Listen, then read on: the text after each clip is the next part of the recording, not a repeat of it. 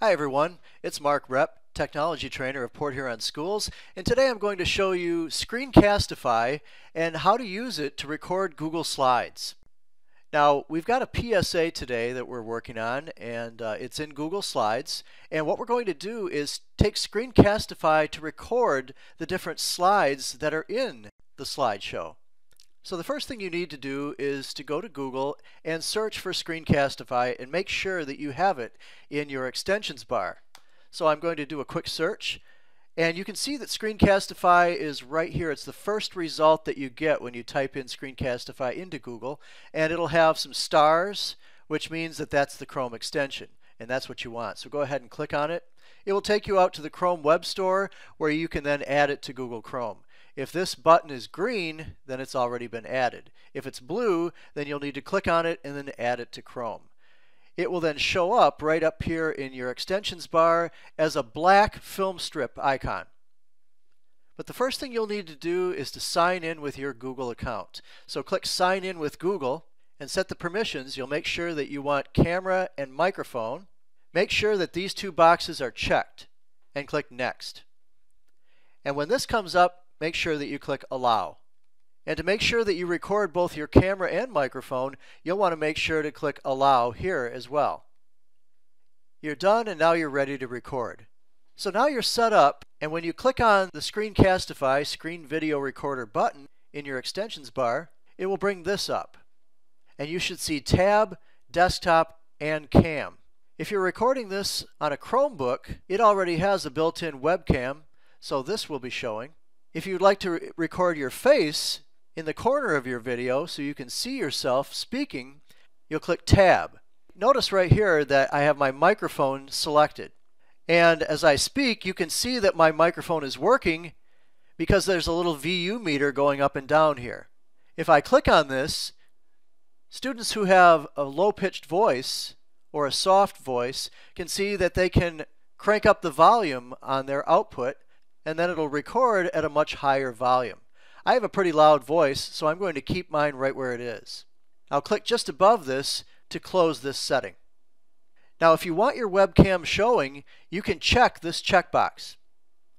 And you can actually control where your webcam shows in the bottom left, right, or top left by clicking this button. Most people choose in the bottom right corner, so I'll click that. Buttons are really important, these two buttons. This button will also take you to your recordings, and this button right here, which is your advanced settings. One of the advanced settings is to change the countdown. Right now it's set at 3 seconds, but you could also change it to 5 seconds. A good alternative to a quick bang, bang, bang. You may want a little bit more time to get yourself ready. I'll close out of here by clicking this little arrow.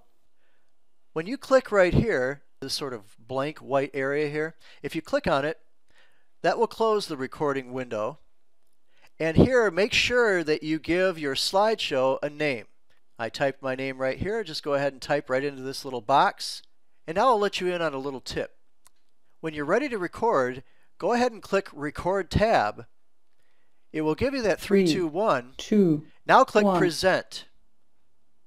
And this way, your presentation is in full screen before it starts recording.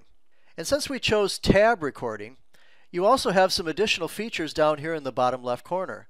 For example, this button right here, this will allow you to key in on certain important parts of your presentation with a little white spotlight.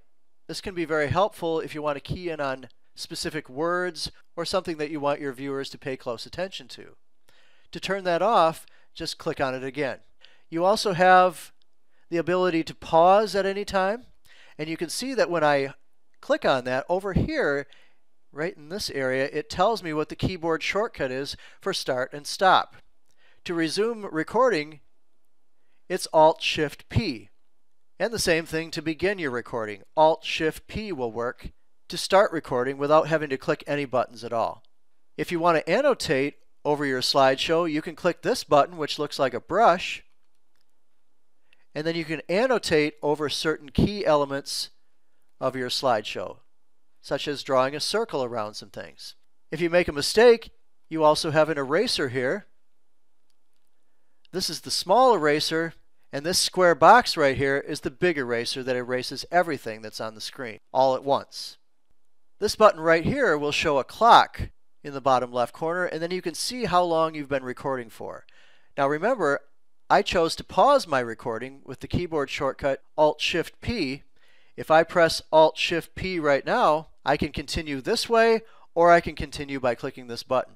And you can also hide these tools by clicking on the X.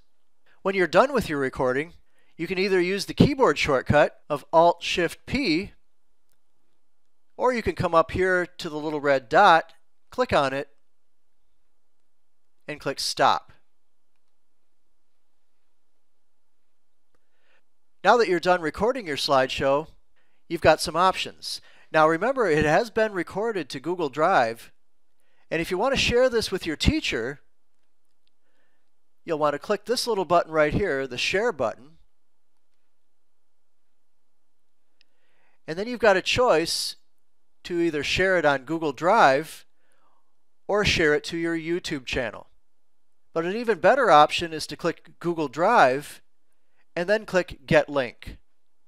The advantage to Google Drive is that you get a shareable link immediately that you can click on.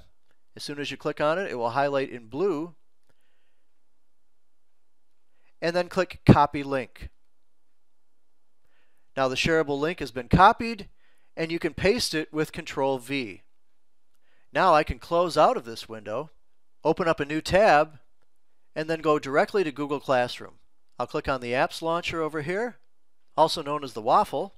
Now when I go to the Google Classroom of my teacher, you can see that there's an Open button, and it says Turn in Screencasts here.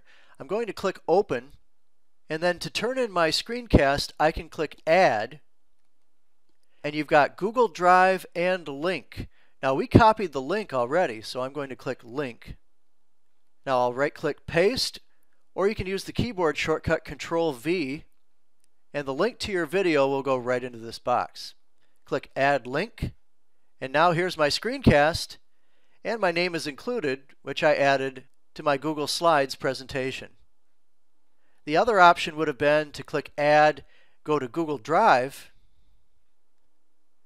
and notice how the Recent tab has been selected.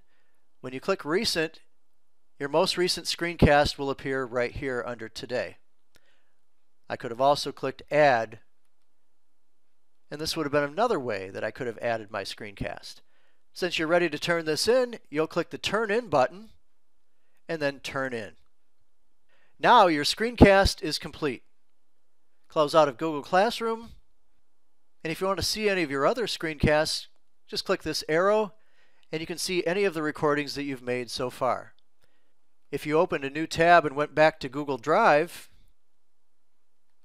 clicking on Drive will allow you to navigate to your Screencastify folder, which has been created automatically. I like to highlight this and change the color. So I right-click, I go to Change Color, and I like to make it either red or orange so it stands out. That way I know that my screencasts are right here. But that's just a tip. It's really personal preference. I'm Mark Repp. Thank you again for joining me, and good luck creating your screencasts and your Google Slides. Bye-bye.